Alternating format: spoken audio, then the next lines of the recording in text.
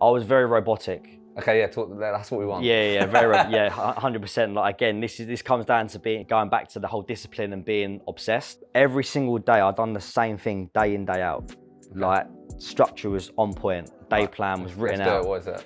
Literally, you're getting in the morning. I'm checking my emails, my LinkedIn messages. I'm looking at my alerts on LinkedIn. What time's this? Typically. Back in the day, I got in at 8, not anymore, getting at 8:30. Okay. I've earned the right to get in later now. Okay, so you got in at 8, yeah, and then so you're checking in your LinkedIn emails? Yeah, looking at my LinkedIn alerts.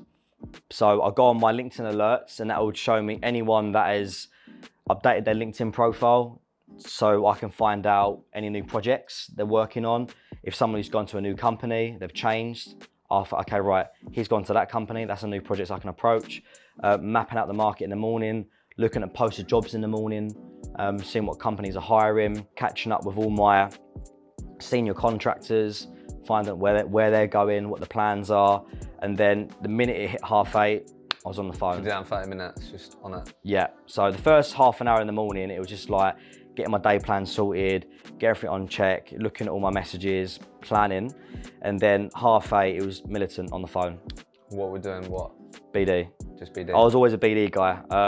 So from 8:30 till what, when? Yeah, so literally, so in the start of my career, it was split. I was, 8:30 until, 9:30, talking to candidates. And then I was, doing BD from 9:30 until 12.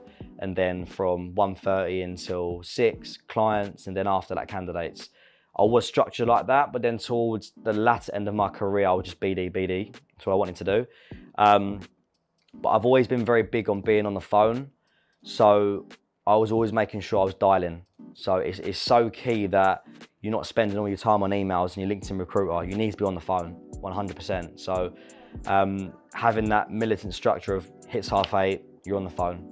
That was the key thing for me. But yeah, I think my structure was very rigid. I was always making sure I was hitting the targets every day, making sure that my checklist was ticked off. I wouldn't leave that day if my checklist wasn't ticked off. The Recruitment Mentors podcast is proudly sponsored by Vincherry and the award-winning Sourcebreaker.